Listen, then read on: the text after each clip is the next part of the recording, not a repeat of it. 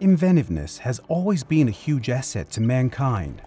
Through inventiveness, we eventually developed the infrastructures for agriculture and the craftworks that shape our world today. As we created new inventions, the need to also protect them from copiers and infringement became increasingly important. Let's take a look at how patent law developed from the late 15th century into the system we have today. Patent law developed over several centuries and is generally considered to have its roots in the Venetian Patent Statute. In the late 15th century, Venetian glassmakers developed new techniques for coloring glass. To protect their crafts and to stimulate local development, the Senate issued the Venetian Patent Statute in 1474. This statute required detailed disclosure of the invention and in exchange offered the inventor protection from infringement for a period of 10 years. Throughout the rest of Europe, patent law had not really developed yet. English and French monarchs could grant royal monopolies that gave exclusive rights to make or sell a product. Several monopolies were granted in that time for salt, soap, starch, iron, and paper. During the early 1600s, these monopolies were heavily criticized for merely enriching the monopolists and for not stimulating technological advancements. Therefore, in 1624, the Statute of Monopolies was introduced in England that restricted patent protection to new inventions only. In the second half of the 18th century, the United States became independent from Great Britain, and this allowed the Founding Fathers to design their own patent laws. While the patent law system in European countries was complicated, expensive, and only within reach of the elite, the US patent law was simple and affordable. In this way, creativity and inventiveness of the common man was stimulated and contributed to the strong economic development of the USA. During the Industrial Revolution, the economic landscape in Europe changed and several leading economies arose. European countries further developed their patent systems independently. New regulations were set in place, for example, the requirement to include a full description of the invention and the introduction of thorough examination procedures.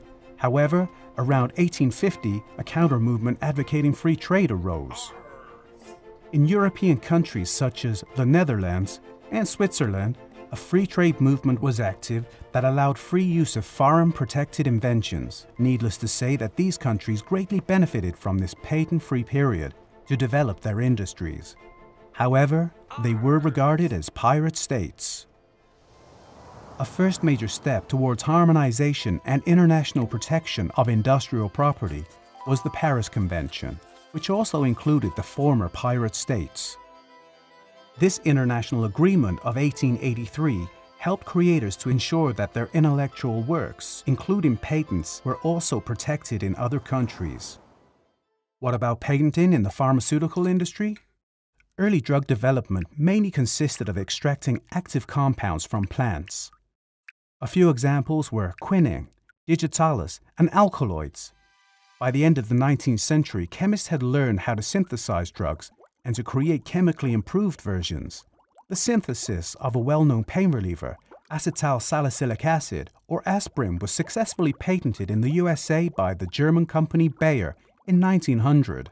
Interestingly, the various patent laws in European countries at that time would allow patents for chemical and pharmaceutical processes, while the synthesis products were explicitly excluded. This exclusion lasted in several European countries until the mid-20th century. Following the Paris Convention and subsequent initiatives, the World Intellectual Property Organization was set up in 1967 to regulate and further harmonize national patent laws towards a global patent system. The Patent Cooperation Treaty was instigated by the WIPO in 1970, which nowadays enables the filing of an application in more than 150 states simultaneously. However, a patent grant is still given at a national or regional level. Since the 1990s, WIPO is thus working on a global patent harmonization treaty, which may ultimately lead to one global patent law.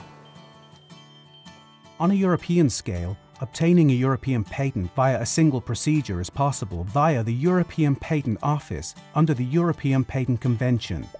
An EPC patent grant, however, is effectively a group of national patents that are valid in each of the designated states. To further simplify procedures, the EU is working on a single unitary patent that that will be valid in all EU member states. Nowadays, inventors around the world file over 3 million patent applications each year. Recently, the number of patents filed by Asia has grown, indicating an increased importance of patent protection worldwide. Now you have a global overview of the history of the patent system. In the rest of this course, we'll further explore the details of patent law.